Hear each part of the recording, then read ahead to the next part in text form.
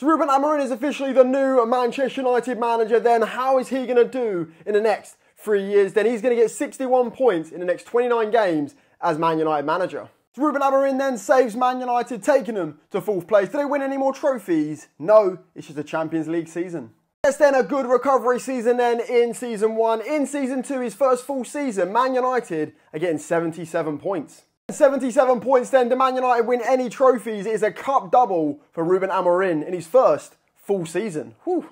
And it is time then for season number 2 then for Ruben Amorim. He is going to get 69 points in Season 2 then, which is again a top 4 finish. It's very consistent. So then a consecutive 4th place finish then. Ruben Amorim is getting in the top 4 as expected then. Then into his 3rd full season at Manchester United then. How many points does Ruben Amorim get? He's going to get 91 points, which I think is enough to win the Premier League. The Man United then are winning the Premier League. Do they win any other trophies? They do. It's the Champions League. And Season 3 is cooking 4 trophies in 3.5 years. Ruben Amorim, is he going to be a success?